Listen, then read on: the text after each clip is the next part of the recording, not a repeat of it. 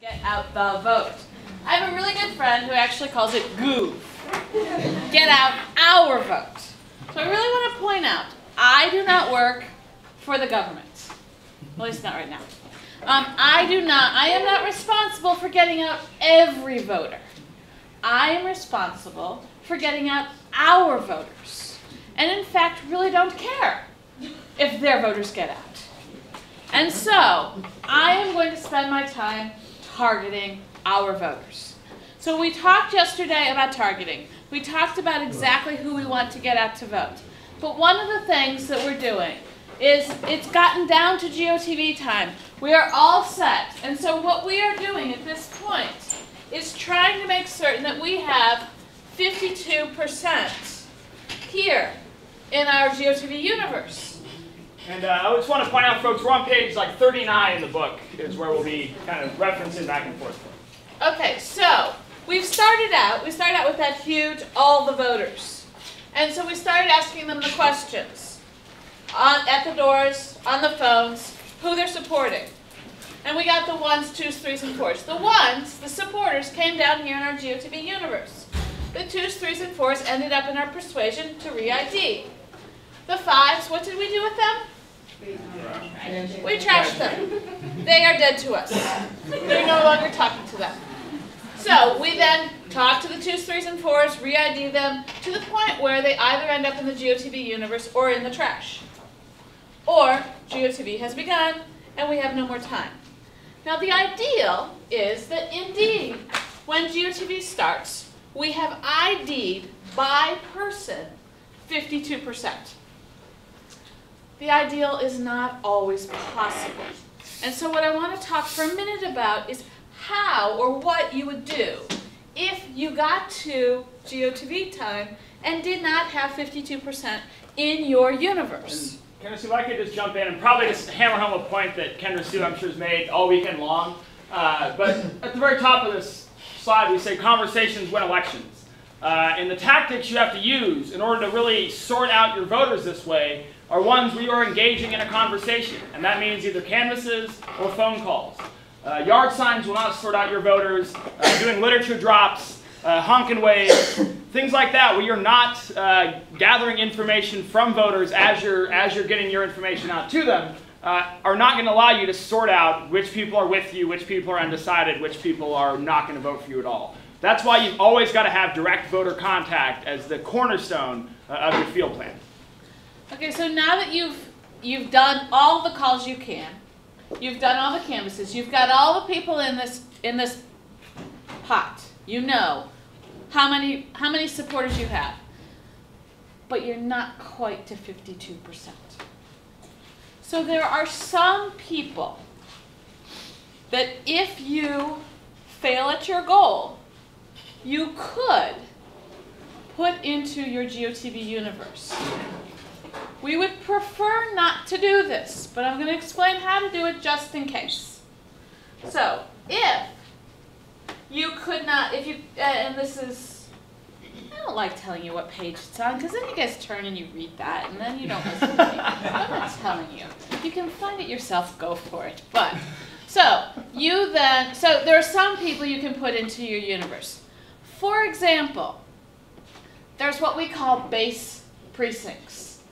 Areas where it is 60% Dem performing or better, where 60% or more of the people in this area are supportive of us. Okay, so think about that. That means that even if I have never talked to any of these folks, if I get 3 people out to vote, 2 of them are supporting me. That is normally considered an acceptable chance, an acceptable ratio. And therefore, we might go ahead and say, these people, we're just going to go ahead and bring them out. So those base areas, we're just going to knock on their doors and bring them all out. It depends on your area, but in general, we never go below 60%. In a lot of areas, it's 65% and up. But definitely not below 60%. And even if you're doing those, please think about people that you could still take out. So for example, Republican primary voters who live in a 60% or up down performing area would probably be good to take out. And you might be able to move your numbers up a little bit, right? Because you're just blind pulling. You're just, by their geography, you're assuming that they're more likely to support you than oppose you. You might also, so you can do it geographically, you might also do it based on demographics. So some people, you may, through polling or through the canvassing and phone banking you've already done, you may extrapolate that these individuals are more likely to support you than oppose you. So for example, you may look around and say, you know what, I'm finding that senior citizen women are supporting my candidate 60% more than opposing. So 60% to 40%. I may again say that is an acceptable chance, and I'll add those into my universe. So you may look at, if you've done polling, great. If you can't afford polling, if you've done enough IDs, you can tend to look at it and say, these are some things I can say about other voters. Does that make sense? Okay. Questions about it?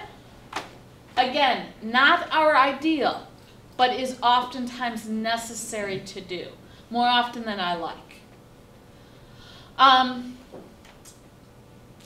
The other thing to look at or think about, and I will tell you that in 2004, I would say that one of the reasons we lost Ohio was because of this very problem. Oftentimes, there are people in hostile areas that are supportive of us that we may forget about.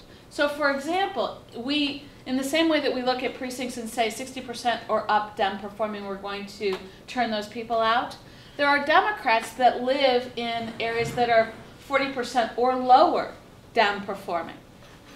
So those Democrats can be the difference between winning and losing. And so we may want to look at and think about who are those people and make certain they're hearing from us. Because by not hearing from us, we are ceding them oftentimes to the Republicans. Some of them will still, they live in very hostile areas, they're still going to come to us. But some of them won't. And so we need to remind them that we love them and that we would like to see them at the polls. Okay, so those are 3 places that you really might want to look for additional voters. But the big thing is, if you're moving to that phase of the campaign where you're going to stop persuading, you're going to stop trying to identify new voters and turn all of your attention to the people that are likely to vote for you, either because they've told us they're going to vote for us, or like Kendra-Sue said, they live in an area or fit a description of our likely voter. Those are the only people we're going to talk to in the final phases of the campaign. So we've got to make sure that there's enough people in this universe for us to win the election.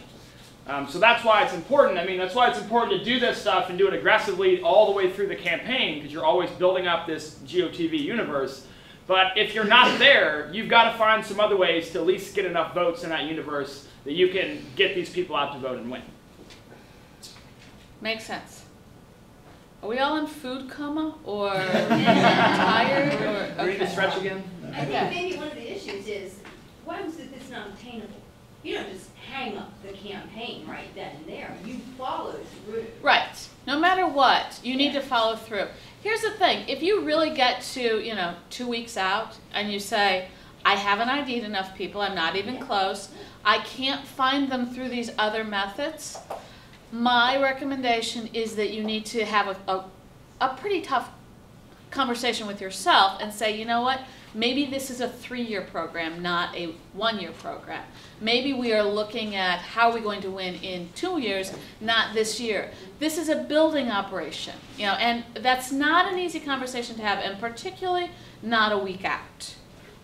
But you may have to have that conversation. But I will tell you, I've actually worked on the campaign of that person who lost the first time and has decided to try again.